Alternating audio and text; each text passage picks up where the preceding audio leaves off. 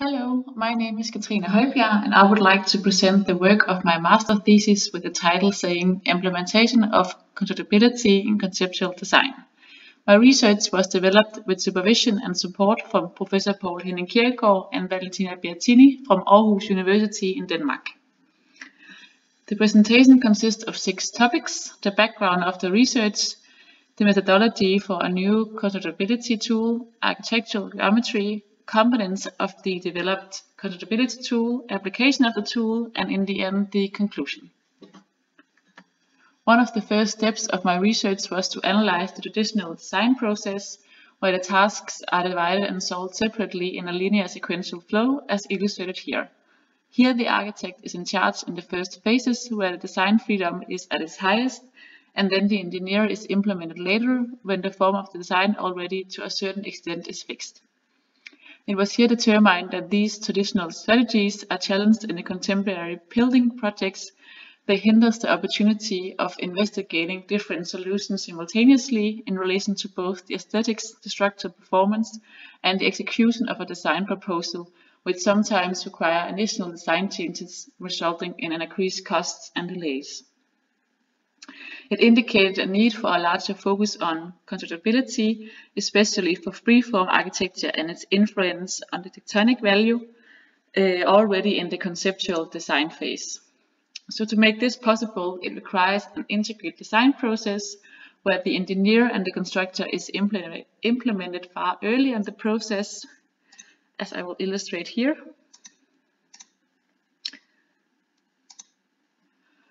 It would also support the increasing use of parametric software, since it also advocates for a more integrated and iterative process where it's possible to go back and forward between the different phases. So based on this research, the following hypothesis was formulated for the further work of the thesis. Through the implementation of a digital constructability tool in the conceptual design phase, the aesthetic and structural quality of a design will enhance tectonic excellence. I will now present the result, the methodology of this new digital constructability tool, which you can see here. And the methodology is divided into 5 stages: conception, design development, preliminary fin element analysis, evaluation, and final concept, illustrated by these green circles. The white diagonal arrow indicates the timeline of the conceptual design phase, and the small figures at each stage shows who is involved in the given stage. The orange circles represent the design activity categories used in the respective stage. In the first stage, conception, the design essence should be defined. Then in the next stage, design development, different design concepts should arise, where 4 categories have been developed to support the process with a focus on constructability. And they are freeform surface, mesh, grid, and type of joints. The architect is in charge of this stage, where the engineer and constructor are implemented and contribute with their knowledge supporting a more integrated design process. Then the next stage is preliminary fine element analysis, and then the next stage is evaluation, where the concept shall be evaluated by all the stakeholders, and then a final concept shall be chosen. The 5 categories with a tool mark indicate that they are part of the digital constructability tool and has components attached to it. Yes.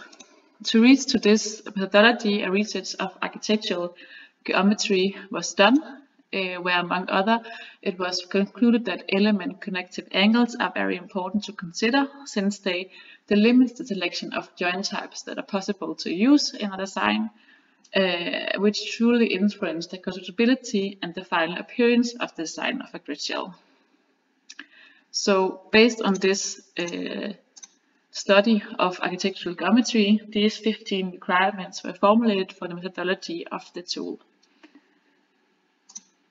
And based on these requirements, the components of the tool could be developed, which you can see here, and they are divided into 5 categories matching those in the design development and evaluation stage in the methodology. And I will just quickly go over each component. All the components I explained in detail in my master thesis.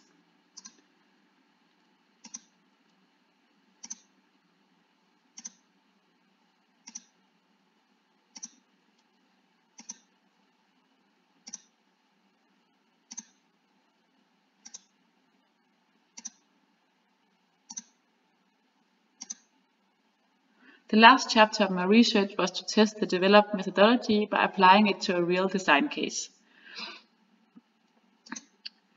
Here the recently renovated Villa Copenhagen was chosen as case, where one of the existing courtyards has been transformed to an indoor space by establishing a roof structure between the 4 exterior walls. Methodology was applied to the case and the 5 stages was executed with the implementation of the development components. For the design development stage, it is possible for the designer to choose different approaches for the order of the 4 categories, supporting a high design freedom and creativity. Then 3 concepts were developed, which all was evaluated in relation to structural layout, the aesthetics, the cost and construction, and therefore evaluated based on the tectonic value of the design. Then I will shortly go over the conclusion. The application demonstrated that implementing more knowledge in the conceptual design phase did not limit the design freedom and creativity. As a matter of fact, it contributed with the opposite. The implementation fosters the possibility of relating the generated form, the material, and the chosen technique to one another in the same program, where the components will be mutually informed. It creates an optimal foundation for enhancing tectonic excellence and thereby verifies the formulated hypothesis of this thesis.